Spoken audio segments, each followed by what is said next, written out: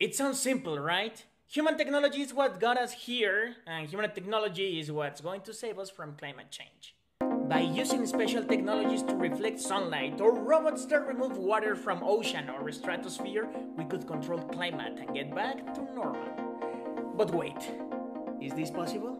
Geoengineering, which refers to technologies designed to intervene and change the climate of the Earth, originated many years ago. After the Second World War, a lot of people were looking to modify the atmosphere at humans' convenience. At that time, there was a competition to show which country had the most advanced technologies and could eventually control nature, therefore showing who was the most powerful.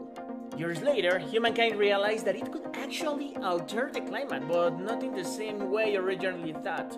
The excessive use of fossil fuels combined with rapid economic growth generated an increase in global temperature and changes in climatic patterns of the whole Earth, threatening the well-being of millions of people and the economies of a majority of countries.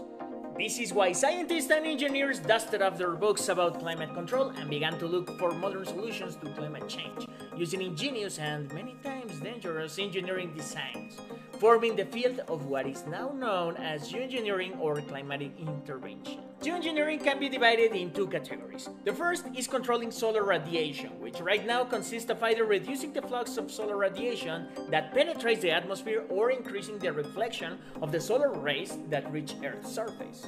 So let's give it a thought. It makes sense to think that if the sun's interaction with greenhouse gases is what is warming the Earth, then we can just reduce a few solar rays and problem solved, right? That's why some people have suggested that special mirrors should orbit the Earth to reflect solar radiation, or that we should inject aerosols into the atmosphere. We know the aerosol method works because it has been proven time and again throughout Earth's geological history. When volcanic eruptions or asteroid impacts released a huge amount of natural aerosols into the stratosphere, causing a global cooling effect.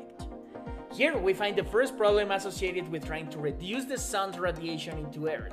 The cooling events in the geological past we just described, resulting from aerosols in the air, were also associated with massive extinctions. This is because not only the Earth's temperature was reduced, but also because it changed the ocean's currents and decreased the photosynthesis of plants and algae due to the absence of light, causing irreversible ecological changes. So it doesn't seem like such a good idea to have that happening again right now. The second group of geoengineering designs are intended to remove CO2 from the atmosphere. It makes sense. If CO2 was what got us in this predicament, removing it from the atmosphere would be the way to solve the issue straight from its roots, right? But how could we do that? One of the most talked about solutions is to use ocean fertilization. This method consists of pouring nutrients in the ocean to prompt the growth of phytoplankton, which in turn will remove CO2 from the atmosphere by doing photosynthesis. But wait, this sounds familiar to me. Oh yes, somebody already did it last year, and it was climate change itself. The increase in desertification in the Sahara Desert, which meant more dirt and dust in the air traveling to the Atlantic Ocean, which along with high ocean temperatures generated an exacerbated growth of macroalgae or seaweed called sargassum, which in turn caused ecological imbalance and chaos for several coastal communities. So considering all the offers geoengineering has for us, it would seem that every new solution has the potential to create unexpected issues that would make things worse. And moreover, not everyone has a say in deciding if we ought to take these approaches or not. This is why it's so important to those interested in geoengineering to consider climate justice in their discussion. For example, trusting that geoengineering will resolve everything could help movements against the reduction of greenhouse gas emissions in the first place. The manifesto Hands Off Mother Earth argues that developing and implementing geoengineering would be like giving up on the search of meaningful change in our society.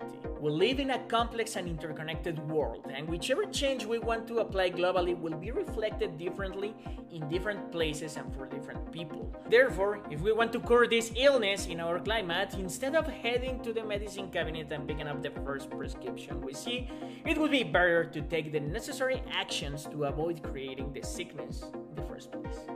I'm Bernie Bastien, and this is Climate Justice for Planet Endo.